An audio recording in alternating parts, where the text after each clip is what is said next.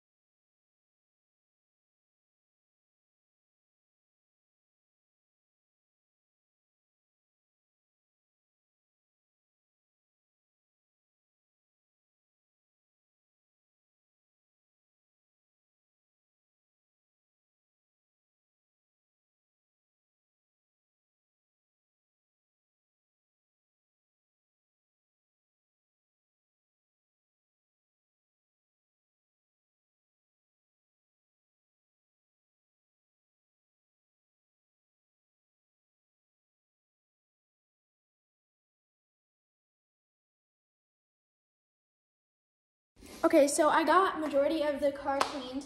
My dad is gonna have to touch up a few spots that I could not reach, but other than that, it is clean. And then we're going to do some polishing, and then after that, you can check in for more updates later this week. Thanks for watching, and I'll see you in my next video.